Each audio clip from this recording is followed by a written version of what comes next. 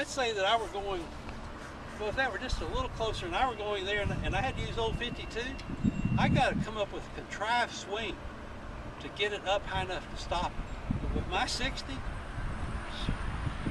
it's so different. I keep that blade dead square. So everything is square. All right. Now, on a pitch shot, let me just go through the basics of a pitch shot because there's two things different. I want to return the club and I want to clip the grass. Now you need to understand, let me make something really basic. We have the big ball, the earth. Okay? And then we have grass. And we have air. Pitch shots, you want to put it in that little bit where there's grass. Now with real tight fairways, there isn't much grass. Right? How about Augusta National trying to pitch the ball? It's like a green, trying to pitch off the green. It's tough. But most of the time we have grass. All right, if we're on that road, you can't hit a pitch shot. Because you can't get, even with this little bit of bounce, you can't get it in there. I used to see George Archer was one of the best short game people. He used to get in the athletic position and I would see him just see how I'm just finding the ground? Find it just in the ground. You don't want the ground. I don't want any ground. I just want to slide it through the grass. Where that grass is. That's my margin of error right there. And then the ball will end up about right there in the clubhouse, where it's supposed to. In other words, now, always hit the ball first with chip shots, with the hands way in front, and the blade dead square, and you get the ball and then the ground. This one, you hit the ground and the ball at the same time, but the ground is the wrong word. You want to hit the grass and the ball at the same time. Grass and the ball at the same time. Now, the setup's different. The right foot is still turned in, so you can't go right. The ball then is played where the manufacturer made the club to do. See, that's like that, and then you let it drop here. See, it's the same place. The butt of the club is the same. Pitching is there. It's here. But my hands are still slightly in front, and when I make a little bit of move, they'll get the amount in front that I want so that I can catch the grass, head toward the ground, and come out like that. So the sound, you can hear the sound. It's just kind of grass. Ball. Now, I think my shot is about right here. So I probably wouldn't play that shot. You know, I might play a 56, but I like the 60. Okay, now I'm seeing the ball go up about like that, then about 3 feet past that, bounce, there's usually about 2 bounces, and it's going to roll, and I'm aiming at the left edge of the cup, and there's my spot right there, and I'm coming down. That's what I'm lining up with right there. Blade's dead square with my hand.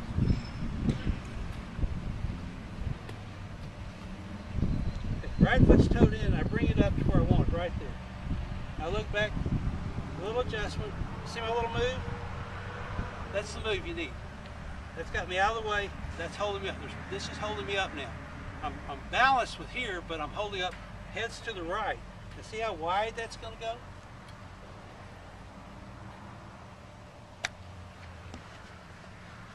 Now that was a bad green. That's where those guys go hit the mark. You know, that was a good shot. This was a bad hit. How's that ball going to go left? Okay. All right. Pull the target down. Line it up right here. Toed in. There's my move.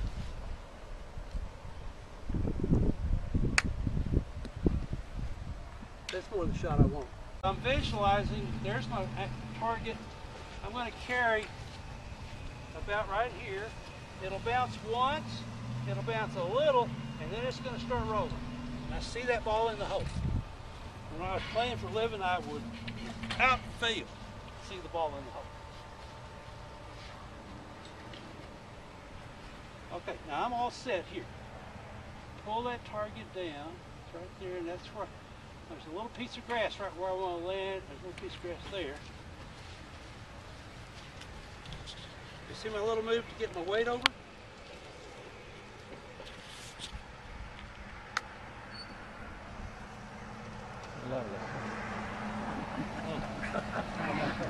Oh, so what I'm going to do, there are two ways to do it. I can get in athletic position, close my right foot in, open my blade, have my intermediate target right there, and come up and set my blade on that. Now see, I'm already to the left. Everybody see that? And then I'm going to dig in till I'm below, and then I'm going to take about a half or three-quarter swing, something like that. I'm going to come back down. Because I dug, I'm going to enter the sand there, and then I'm going to go all the way up to there. Nothing's going to stop me, and I'm going to be going the fastest right about there, without thinking about going the fastest, because I went here all the way to there. Any questions on that? Since you've dug your feet down, your ball position is the same as it would be out hitting out grass, correct? Yeah, exactly. When you turn and go this way, it actually goes a little more to the left, but if you drew a line to your foot, it's not more to the left. Right, so you're not moving the ball forward. No, because you see when I go like that, that in effect moves it forward. Because that's a little confusing, but let me make that clear. I'm standing here, but when I go to the left with the blade square, it's going forward. It's up in here, but see, like that, it's more back in the normal spot. The other way to do it is to come up like you would on a normal wedge. That's like this. Okay, now here's your blade square. So you go ahead and open it up for a sand shot to put the engage on. See, when I do that, look at that bounce. I've got 20 degrees of bounce now as opposed to there. So you can come up, you can open it up, and then you can swing yourself left until the blade goes pretty close to the target. Those are the two ways to do it, whichever one makes you most comfortable. I like to get already back there. So when I move in and dig, one last look, and then my little motion, then I go. Now you got to be fearless swinging. You got to be fearless. I'm going to make a swing. If there wasn't sand, they'd go into that Chinaberry tree back there. And I've occasionally hit it in the Chinaberry tree, but I'm trusting that sand to kill this enough where it pops out. Okay, so here we go. Here's my intermediate target. I'm open. I'm right at this is the closest one, so I'm right at the very bottom of the grip. I want this to go the shortest it can go, 60 degrees, and at the bottom of the grip.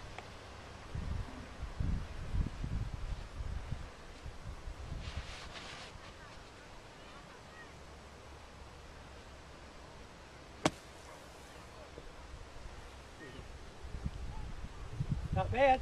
Pushed it. That's good. Okay, now, same shot, and I wanted to go a little, that much farther. All I do is go to the middle of the grip. Everything exactly the same.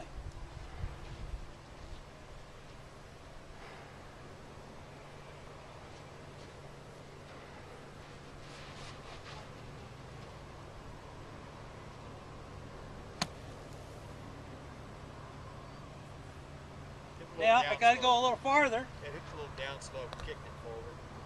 Damn greens. Yeah. Okay, now same shot, but I'm just going to go to the bottom of the grip. Everything is exactly the same. See, I'm right on the very bottom now.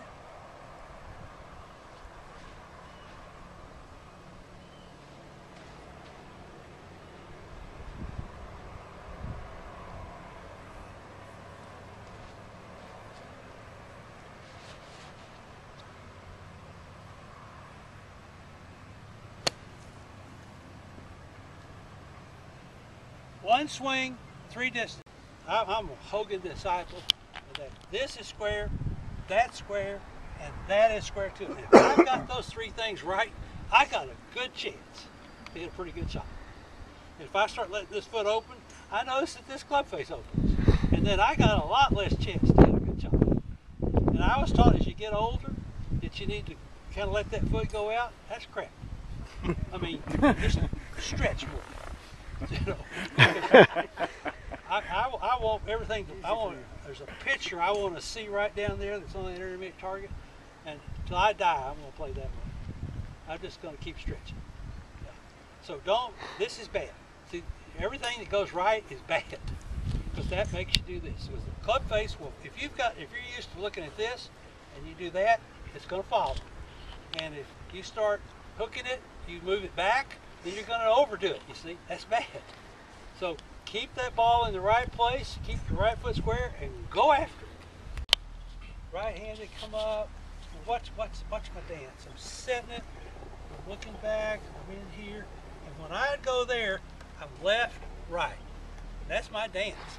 And once I go, and then my legs, I want my legs to move from there. Did you see that motion? That's not very much, but that's what he was talking about.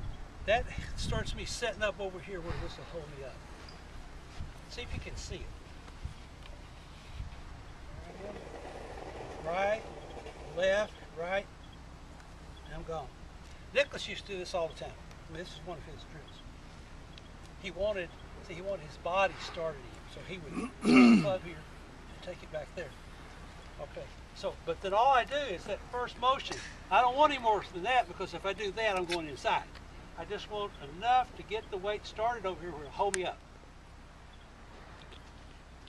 Now this is a 3/4 shot with my 60, and for me, I hit this 65. So there's the 60. This all goes 5 yards over there.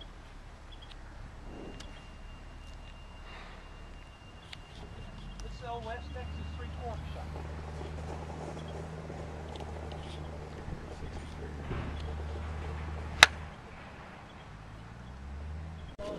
You make a lot of errors trying to hit it harder or softer. You get some of your worst shots changing your swing. So somebody asked Hogan, do you change your swing? He said, why would I? It's too hard to do. I use one swing and I change the angle of my face. I put that into my brain, and I said, that's the way to play. I got to watch him practice a lot, and there's no comparison with the way he hit the ball and the way anybody else I've ever seen, including Jeff Nichols. He did the same thing over and over and over. He hit a perfectly balanced shot, hit the ball, send it out, and go. Learned to have to weaken his grip, because he had a hook, fought a hook, weaken his grip, put it over the left, so he could really get there, really get his hip lead and get there and not hook it. But, you know, which is what we're all trying to do, but that's hard. So anyway, I learned to play all my distances from this point out with one swing, and I could hit every, all my clubs are 15 yards apart. And we're starting here with, this is 60 degree, and when I just make my swing, it goes 80 yards. And it still goes 80 yards.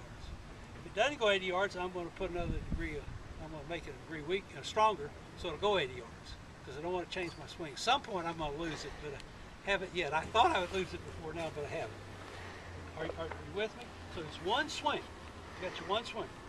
What I learned from a guy named Dave Hill, and I learned this a long time ago, it's back on the regular tour, is if you want to hit it 5 yards farther, you just close the blade a little bit. If you watch Tiger Woods, you can see him slightly manipulating the club. That's the way Butch Harmon taught him. But it's so hard to see, because 1 degree, you can't. I'm going to move 1 degree. Did you see that? That's 1 degree. Okay. But I need to move 1 1/4 green in physics. See if I got 4 and I want to, and it's 15 yards. I want it 5 yards. I got to close this a little bit. And if I want to hit it, there's a trick to hitting it shorter that I'm going to teach you today. Most people don't know. We have subconscious, and we want to fool it with one shot. We want to fool our subconscious. Okay. So my 80-yard shot, everything's the same here, and when I just hit make my swing goes 80 yards. And then the next wedge is 15 yards, 95, and the next one's 110. And when I'm practicing, that's what they do. I mean, I don't miss it 2-3 yards. You know, now this is starting point. You know, it could be a little downhill, uphill, wind into you. That's just your starting point.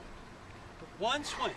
So I played one swing after about 1994. I played one swing the rest of my life.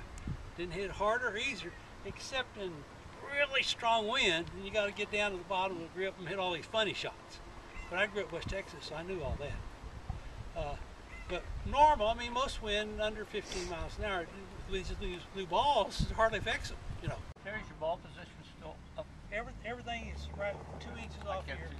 Hands there. Never vary that. And I get it by going over with the right hand to the left. See, that's where the left hangs. Most people are taught with 2 come here. That's why I was taught. I had to learn that myself. I won't go to the